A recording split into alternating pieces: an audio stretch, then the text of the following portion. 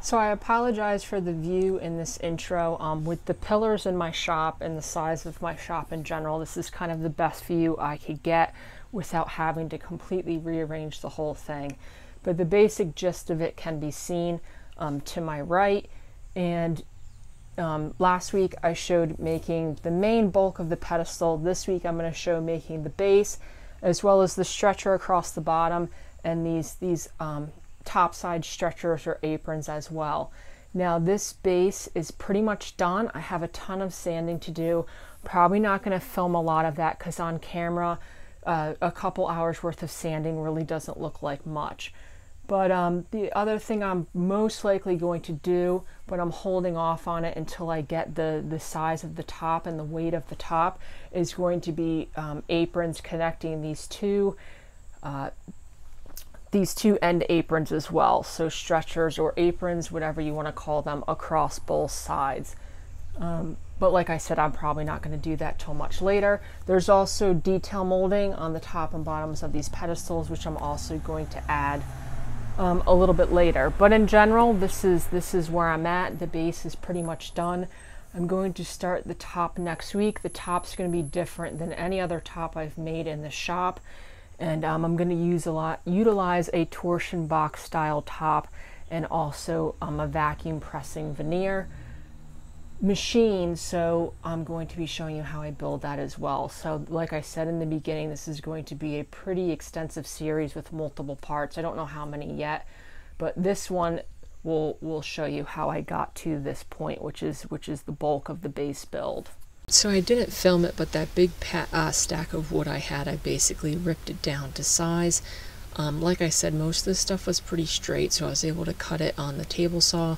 I cut it into a couple sections, a bunch of slats to make up the bases. You can see these are going to have to go through the planer.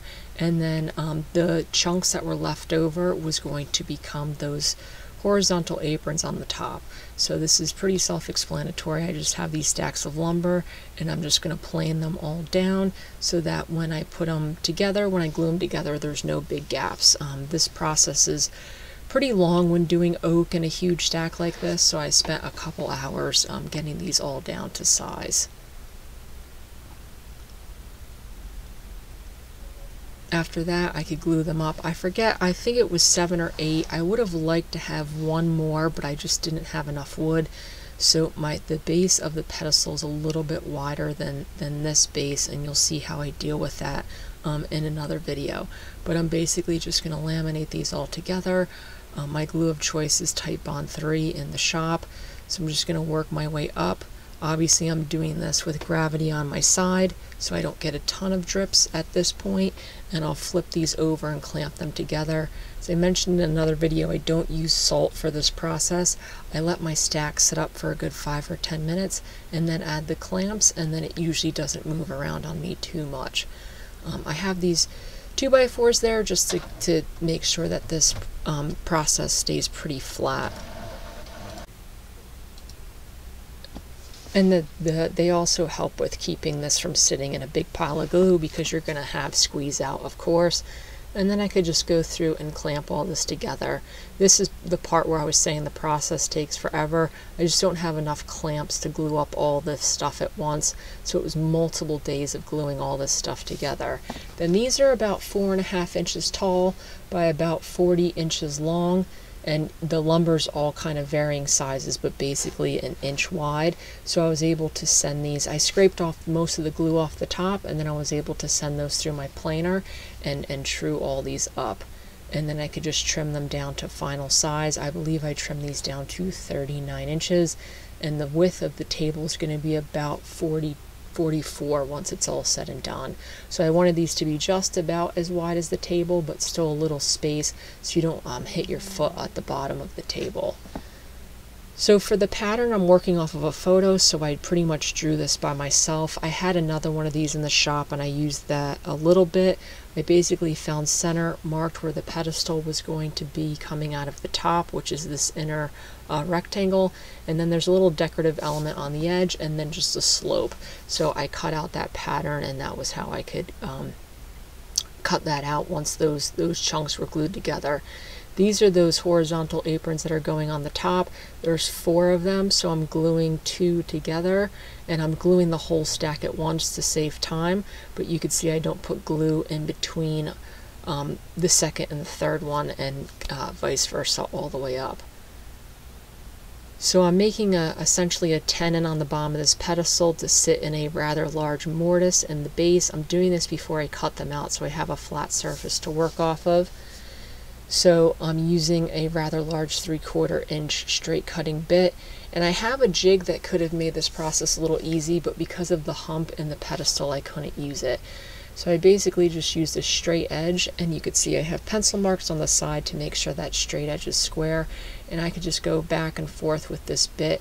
The key to this bit is to remove little bits at a time. Say I do about 1/4 inch at a time, and I'm going a little less than 2 inches down, and that will just make sure you don't put a ton of stress on the router and conserve the bit a little bit. That's kind of the groove I'm left with. Now, because this is going to be sunk into a mortise, for that front side I'm just going to chisel it away. It was pretty quick work because this is cutting up into the grain so that you could see the pieces just kind of flake off, and I could clean up that with a plane.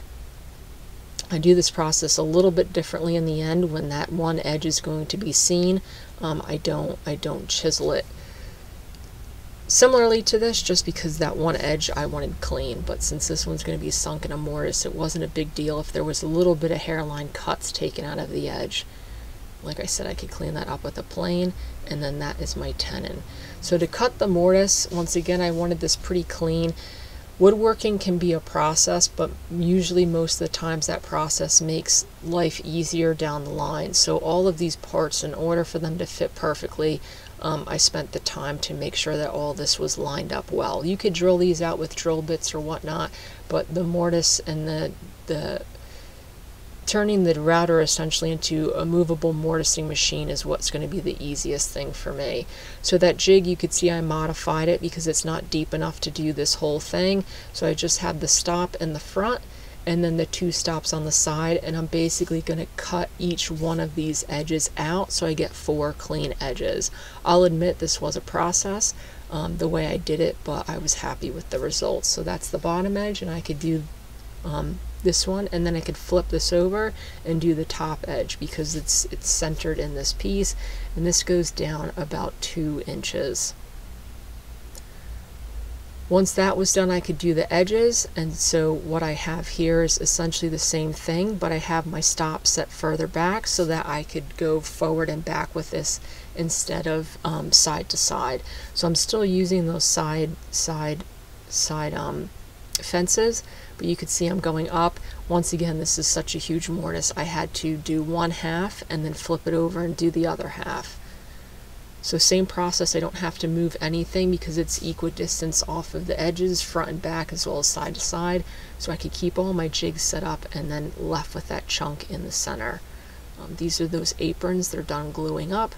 I could take the clamps off and break them all apart and then clean these up as well. These glued up really pretty straight, so I was able to just send these through the table saw.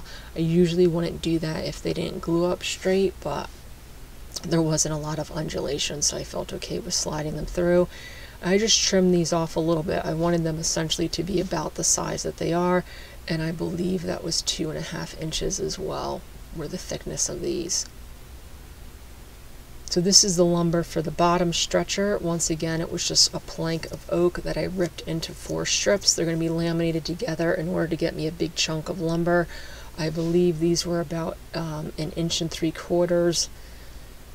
And then they're a little over 7 feet long because the base is about 7 feet apart, so that inner dimension's a little bit smaller. I sent them through the planer to clean up the faces, and then I could glue them together. Now these had a fair amount of bowing in them, but you'll see with the clamps kind of pull everything together. And then I let this set up overnight as well.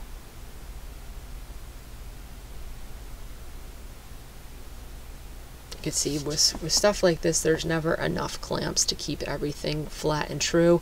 I wanted this to be pretty much the final dimension, so I made sure that this glued up really well. I still had to plane it down a little bit, but it ended up being pretty much this final dimension. So now I could go to the feet and start carving those. It's going to be the exact same process as the pedestals. I'm going to rough card with the chainsaw and then move to the angle grinder. I kind of have a yellow lumber mark on there to cut this out, but then with this chainsaw I could get a little bit of a curve with it if I have a steady enough hand. So I rough cut this part off, and then I could go through with the curve and get really close to that line. Now, someone mentioned in the previous video that I use a lot of tools for this process, and that is true, but that's because I don't have a bandsaw. If I had a bandsaw, I would rough cut out all of these pieces before I put them together, and there wouldn't be that much cleanup. I don't have a bandsaw, so this is the process I came up with for getting around that, and I had all of these tools from previous projects. So this is the side. You'll be able to see this one a little bit better. I could cut out that rough triangle, which is pretty easy. This is a new bar and a new chain. And then I could just go through and with the saw get really close to that line. It doesn't look like I'm removing a lot of the material, but remember the kerf of the chainsaw is very wide. It's probably around 1/4 of an inch, maybe a little bit thicker. So I'm removing quite a bit of material, and I could get that slight curve. So then with these, like I said, exact same process. I now had this rough cut out. I could use the disc on my angle grinder to then contour this whole thing. Now I had the Sharpie marks on the side of the piece, and I'm going to follow those Sharpie marks as best as I can. If this is a little bit out of dimension in one way or the other, you'll never notice it, because this is going to be cheated to the floor, obviously, because it's the base, as well as under the tabletop.